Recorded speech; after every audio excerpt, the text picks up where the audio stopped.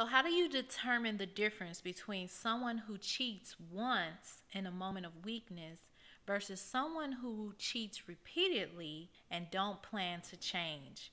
In today's show, we're going to talk about cheating, lies, and a lack of trust, and how some women fear being cheated on.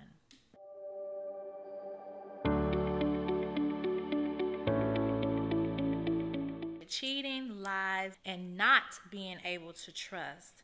When you're dealing with cheating and lies, in a relationship. Recently, I've been doing a lot of calls and coaching, and I'm talking to different women who are either in a relationship where they're dealing with a lack of communication, they're dealing with lies.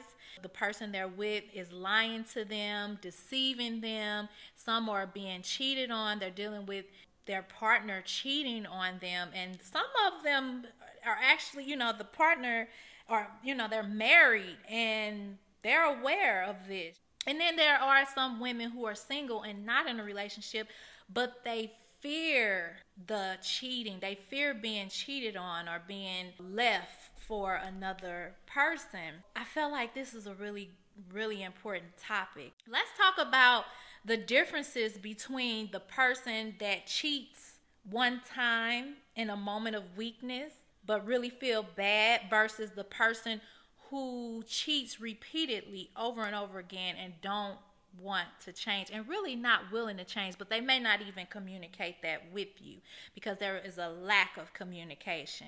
The number one common reason men cheat is because of their inability to deal with the issues in their relationship and the issues with themselves. There are issues going on where, lack of connection, lack of intimacy, lack of communication. They may feel that there's no real connection there or compatibility. And instead of addressing the truth about how they feel in the relationship, they just move on and sleep with somebody else or look for other people to date. They would rather sneak around than to just admit that the relationship is in trouble or that their relationship is over. So that's a lack of communication, a lack of addressing the situation. So instead of addressing the situation, addressing the truth about what's going on, they're avoiding the truth. They don't want to address that the relationship is over. It's an issue. It's like be upfront and be honest where you are, but instead of doing that, they avoid it. They go around it. They look for other people. They open to other relationships, which cause even more drama, trouble, pain, heartbreak, all of that. I don't want to break up my marriage. I want to stay married. I want to continue to have my cake and eat it too. And I also don't want to fix the marriage either. I don't want to work on it. I don't want to get counseling. So they're willing to just go and have sex with other women instead. And so then the cheating happens. This is one reason. This is just the common reason why some men choose to cheat. And this is not to give an excuse. There's no excuse for cheating.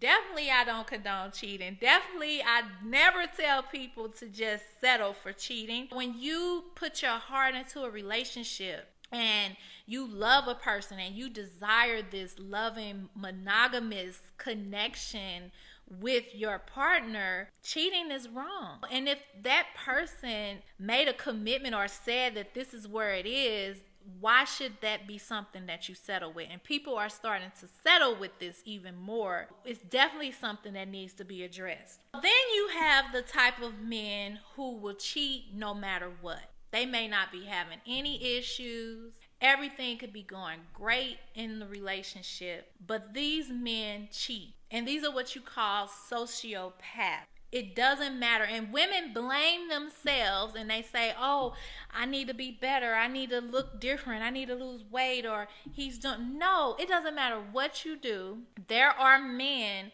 who will cheat no matter what, no matter who they're with, no matter how much you change or try to do something. And so you need to be aware of this. And you need to stay far, far, far away from men like this. And I'm smiling because it's like, but it's so serious. It's so serious. These men, they often lack respect for women. They lack empathy for other people's feelings. They're not focused on how bad this makes you feel. They're focused on how much pleasure it brings them. And so they don't care. They really don't care that you're upset. They may act like they care, but really they're focused on their own pleasure, and that's it. This type of man will cheat and not feel like he's doing anything wrong. Deep down inside, he don't feel like he's doing anything wrong.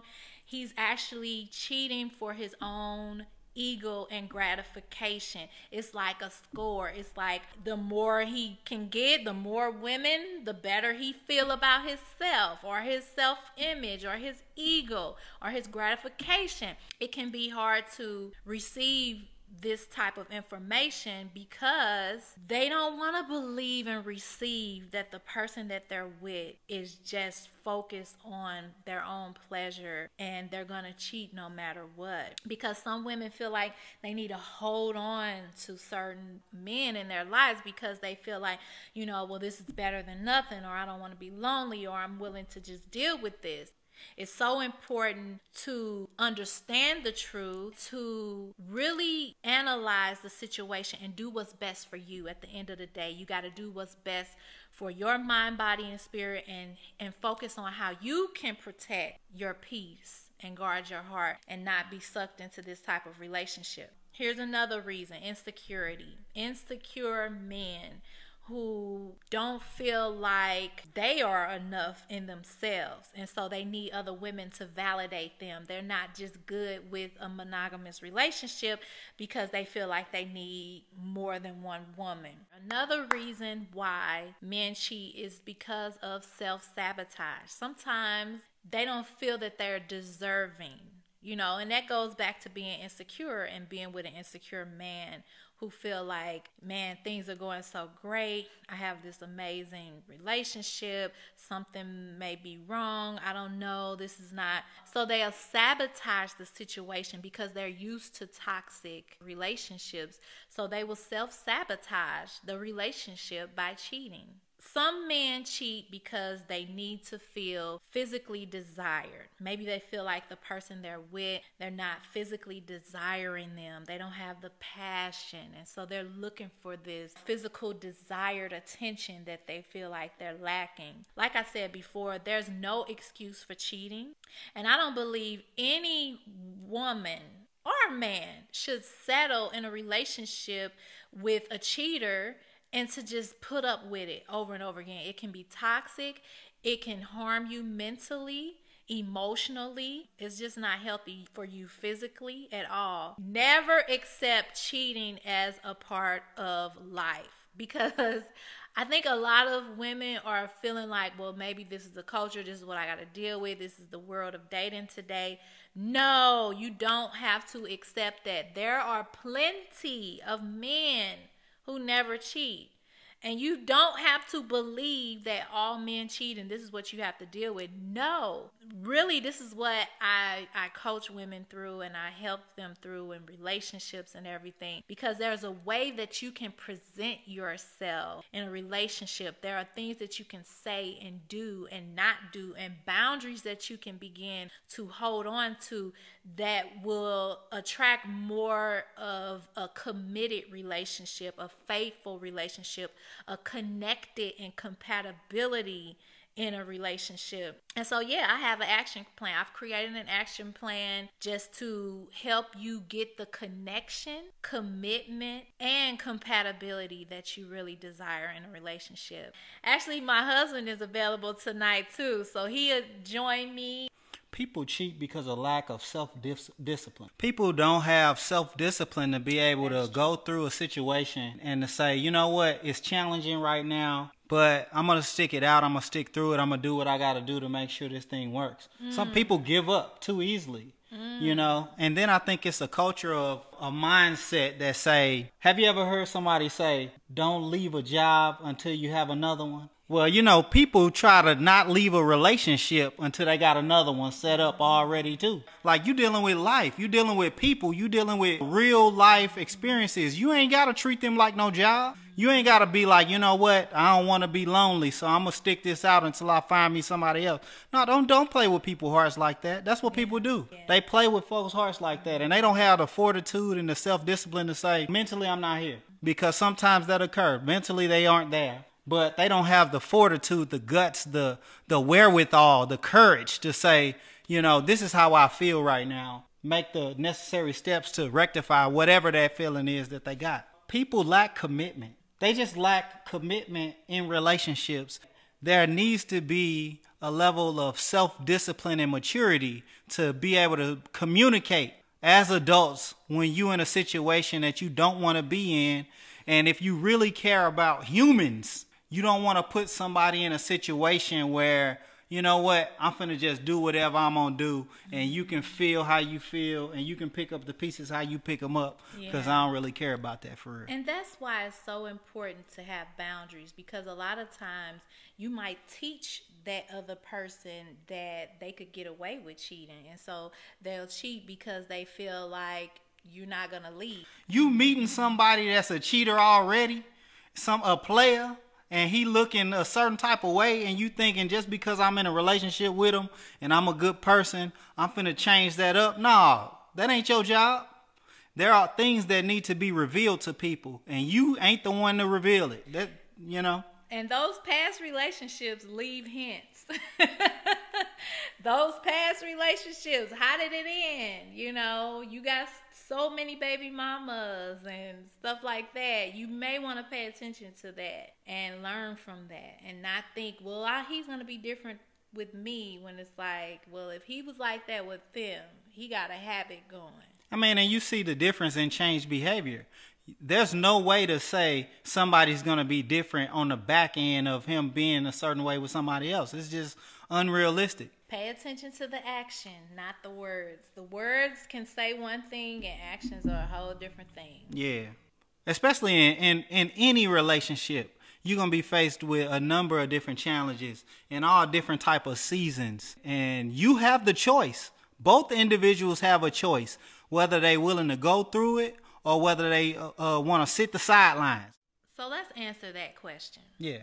Okay, so she want to know, if a man cheats, do you think he can change? I think he can, but he got to want to change. He got to really show you that up front, and he has to be willing to work on the relationship, and he got to be willing to do whatever it takes to build your trust and all of that and work through the relationship. Yes, people can change, but it really requires a lot for a person to change, and really they need to want to change, not just changing so they don't get caught, or changing because you feel bad, but they still feel like that's something that they'll do again. Somebody on Instagram says, should a couple expect verbal respect continuously? Yes. You should expect verbal respect. You should have respect, emotional respect, physical respect, verbal, mental respect. Really, relationships are a reflection of your life. They impact your life. When you have a healthy relationship, it impacts your career, it impacts your business, it impacts your mental health, it impacts your emotional health, it impacts your interaction with your family. So understand the importance of relationships and how much they really impact your life. And so if you have a relationship with someone who is disrespectful towards you and verbally disrespectful towards you, that impacts you emotionally, mentally. It's very important that you have that respect. Communication skills is very important in relationships. In moments of emotional stress, people can sometimes forget how to be an effective communicator. People understand the buttons that they can push to get their partner riled up or to get get their point across, or all of those things. There's still something inside of them that can help them to be able to respectfully articulate how they feel without intentionally pressing buttons. Though you may know what buttons to push, like in the heat of this conversation, I'm not going to push them just because I'm upset right now. I'm still going to have enough self-control to be able to have this conversation, say what I feel without intentionally saying something to break you down. I think that's where the respect comes in at. I respect you enough to articulate how I feel, at the same time not intentionally try to come across and hurt you. Husband question. The dudes I know that cheat don't cheat for all those touchy-feely reasons.